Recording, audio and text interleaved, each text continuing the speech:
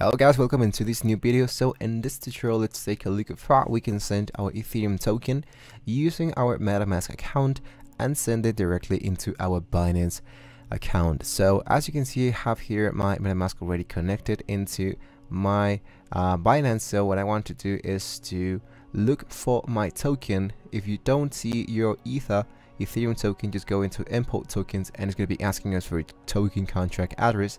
So let's go into coin market cap. Once we locate the token that you want to locate for, let's go into more, and I'm going to use my network, which in this case I'm going to be using smart chain. If you want to use another network which you can locate your token, that's totally up to you guys, but in my case I'm going to use my smart chain because here it is my network. So I'm going to go below below this place. I'm going to go into import tokens and I want to paste the token contract so I can import my custom token. So once I have my token in here, you want to select the option that says send, but before we do that, it's going to be asking us for a public address. So for that, we want to go back into Binance, go into our wallet and fiat and spot section. So now that we're in here, we want to locate the token that we want to receive, and let's go into deposit. Once we are in here, let's select the coin that we want to receive. In our case, that would be Ethereum. Then, as you remember, I was using my smart chain network into Metamask, but if you're using another network like maybe ETH or Arbitrum One or Optimism, just select here what kind of network are you using to receive or where you have your tokens available. If you have your tokens in smart chain, we'll select smart chain.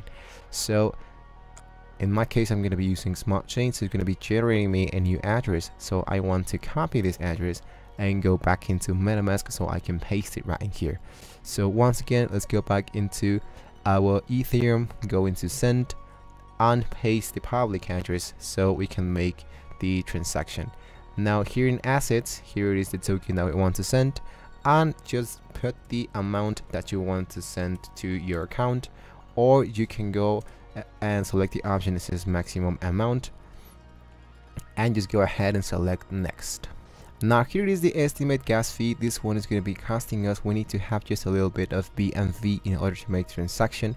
For those guys who have smart chain, I'm pretty sure that if you have another network, you might be losing just a little bit of ether just for the gas fee. So just remember guys, not to have exactly the same token. So after you make the transaction, guys, you're going to see that this one is going to be saying confirmed, copy transaction ID, status be on block explorer.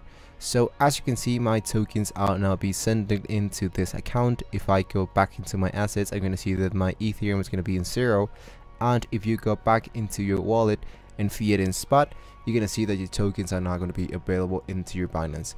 If not, you need to wait just a couple more minutes in order to see your transaction successfully completed into Binance. So let me know if you have any question. Don't forget to like and subscribe to the channel, guys, if you want to see more about Binance and or Metamask. Thank you for watching the video, and I'll see you guys next time.